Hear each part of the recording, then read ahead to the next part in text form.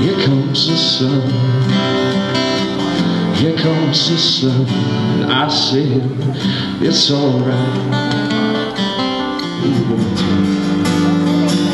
Little darling, it's been like years since it's been here. Hi, I'm Sara Kennicott, and we're here at North Barrington School because we're kicking off a promotional campaign to celebrate World Rare Disease Day, which is next week, February 28th, 2014.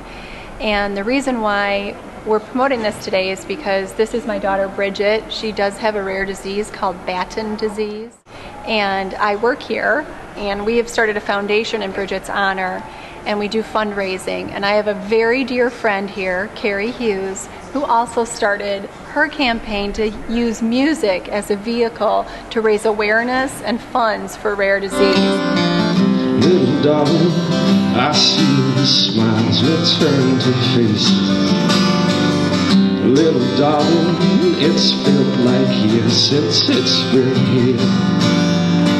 So today the children had an opportunity to hear our story, and they are going to help us by collecting old iTunes or iPods and Nanos and some iTunes gift cards so that Carrie and her foundation, Harmony for Hope, can provide music for children who have rare disease.